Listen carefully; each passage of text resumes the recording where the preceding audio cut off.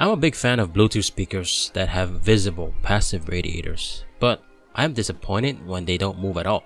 Like for example, the TG118 Bluetooth speaker. They do move, but not a lot. So today I want to try and do something extreme by using a much stronger amplifier board. We are going to use this TDA7492P digital amplifier, which can deliver up to 25 watts on each channel. And to power it up, I will be using this 3S 12.6 volt 18650 battery pack. The wires you see coming out are the speaker wires, and they are connected to our new amplifier board. I know it looks untidy, but this is just for demonstration purposes, and if I like it, I will end up adding it to the TG118 later, on a different video of course. Alright, sit back, relax, and let's find out what happens.